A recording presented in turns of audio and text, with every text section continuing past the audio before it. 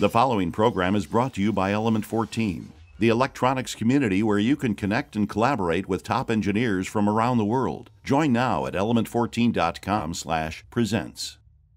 Hi, and welcome back to the Learning Circuit, where we learn about basic electronics. Today we're going to build a kit that uses an op-amp to boost sound, a Velleman MK136 Super Stereo Ear.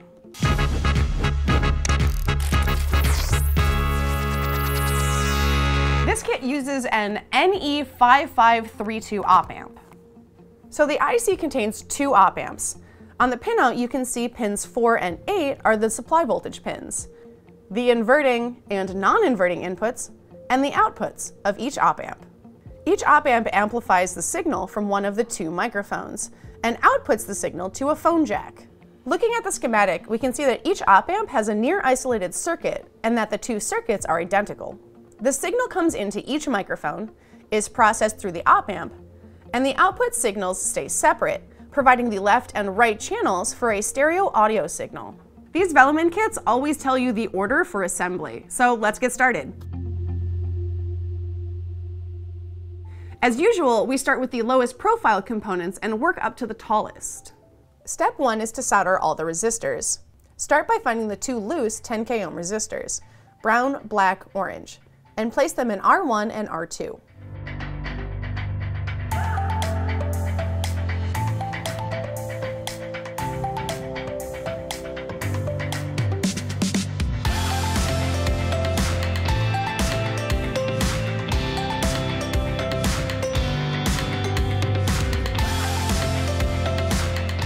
R3 through R6 are 220 kiloohm.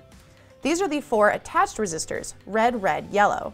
Place them on R3, R4, R5, and R6.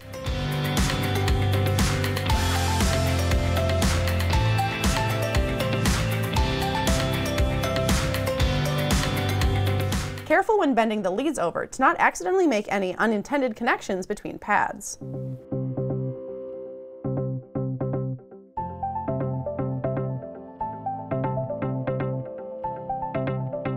The next two are 8.2 ohms, gray, red, gold. Place them in R7 and R8.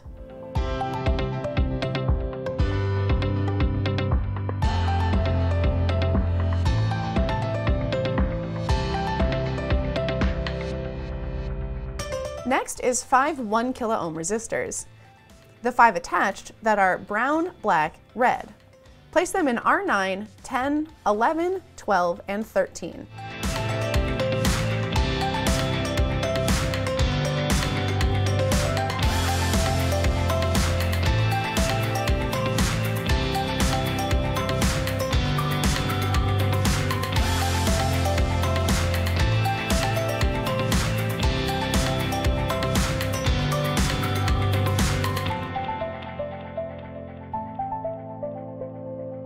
Then, two loose 47 kiloohm resistors, yellow, purple, orange. Place them in R14 and R15.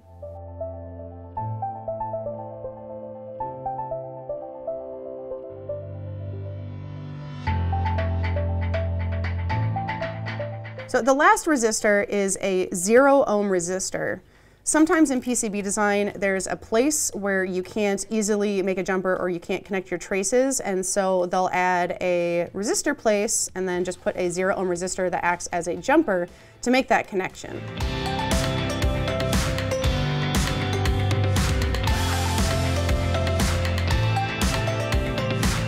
For step 2, find all three non-polarized capacitors. Their places will be marked with this symbol. One should be labeled 104 and two labeled 101. Place the larger 104 in C10.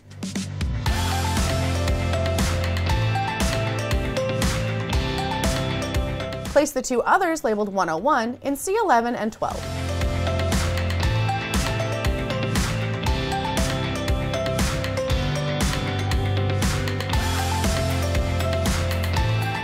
The instructions for step 3 says to bend the LED over, then solder. I found that this is personal preference. This LED is the power indicator light that will come on when the power switch is turned on. You can solder it straight up or bend it over, whatever you prefer. Place the LED in LD1. Watch the polarity. The short lead goes in the white hole.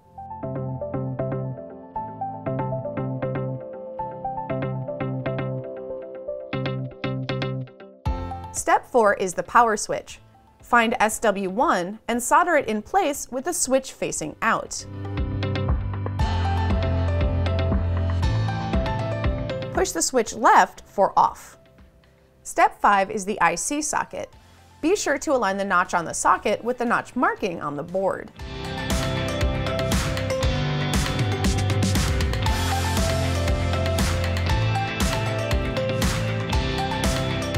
Step 6 has us attaching 4 pins, 2 for each microphone. The pointy end of the pin goes into the board.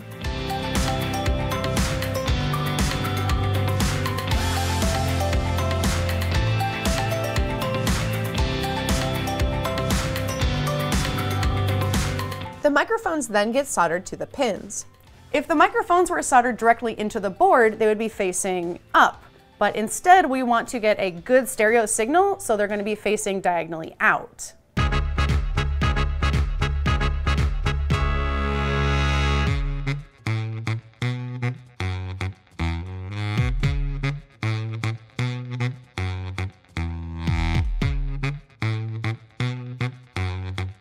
This can be a little tricky. You might have to bend the pins in a weird way. There's a lot of metal here, so it'll take a little longer for the solder to flow properly. Make sure the solder flows onto the pin well. Step 8 is all the electrolytic capacitors. There are 4 1 microfarad, 3 470 microfarad, and 2 10 microfarad capacitors. Place the 4 1 microfarad caps in C1, C2, C3, and C4. Once again, be sure to mind your polarity.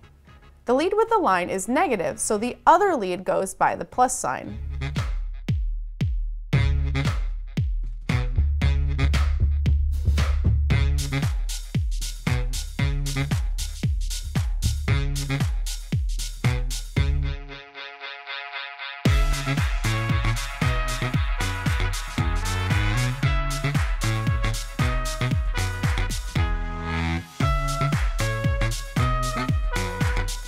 The 3 470 microfarad capacitors go on C5, C6, and C7.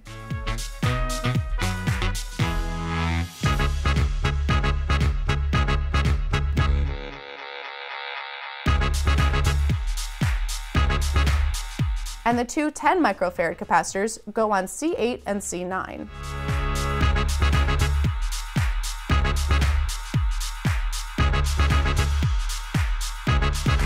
Step 9 is the phone jack. It'll only fit one way with the jack facing out. Placing it flat on the desk holds the part in place well for soldering.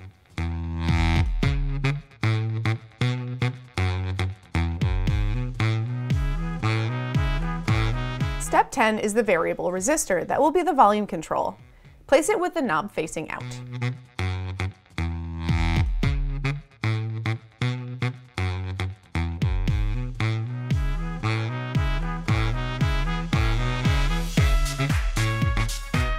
I'm going to do steps 11 and 12 out of order. Step 12 is soldering and attaching the battery pack. Solder the red wire to red and the black wire to black. Next, take the screws, spacers, and nuts and use them to screw the battery pack to the back of the PCB. Tuck the wire if you want to keep it a little tighter.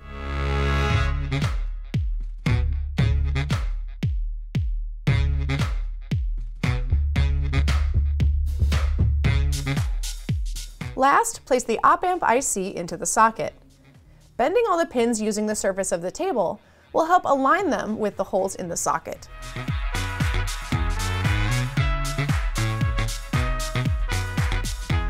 Okay, now we just need to add 3 AA batteries.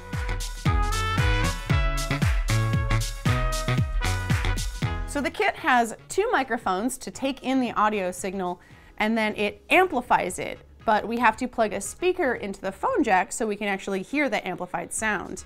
I'm going to use this speaker, and it's a little wary because it has a pre-wired aux cable that's a little short, and I have found that if the microphones get too close to the speaker, there is a feedback problem. But we're going to try it anyway, and I'm just going to be careful with the volume that we use. So I'm gonna plug it in, make sure my microphone is facing away from the speaker, turn on my kit. All right, let's see if, all right, let me turn my volume up on my board a little bit. Okay, hello, hello, hello. All right, so my microphone is picking up a stereo signal and outputting it out of my speakers. These are not the best speakers. I actually don't know if the audio quality problem is because of the microphones or the speakers or both. But all right, I don't know. This thing's pretty cool. Looking at the datasheet for the 5532 op amp, we can see that there is a gain of anywhere between a minimum of 10 or 15 volts per megavolt up to 100 volts per megavolt. I thought it would be fun to use my new Keysight oscilloscope for the first time and use it to check out the difference between the signals of the microphone and the signals of the speaker. So I have my microphone hooked up to my green probe and my speaker hooked up to my yellow probe. So you can already see right now that the green signal is really, really small and the yellow signal is really big. Let me turn those on. Woo! So, you can see that the yellow signal is giant as I'm talking. That's the amplified signal. I'm gonna modify these really quick and zoom them out a little bit more so we can see a little more definition in this wave. Okay, I had to do a little jiggery pokery with my Keysight oscilloscope over here. But I think you can see now that I have my yellow microphone signal on the bottom and my green speaker signal on the top. Actually, I'm gonna make this green one a little bit smaller. Now if I make noise and I freeze it, okay. You should be able to see that where all of the high points, there's a high point, and all the low points, there's a low point. So the yellow microphone signal is getting amplified into the green speaker signal. Yay! Like previous projects with microphones, you could connect the microphones to the PCB using wire, which would allow you to position them wherever you want in a project. Keeping that in mind, what would you do with this project? You could keep it as a kit, but building it into a project sounds like way more fun. So tell me your project ideas and post those on the Element 14 community on element14.com/the learning circuit. Happy learning! Wait, wow. Wow. Wow. Perfect.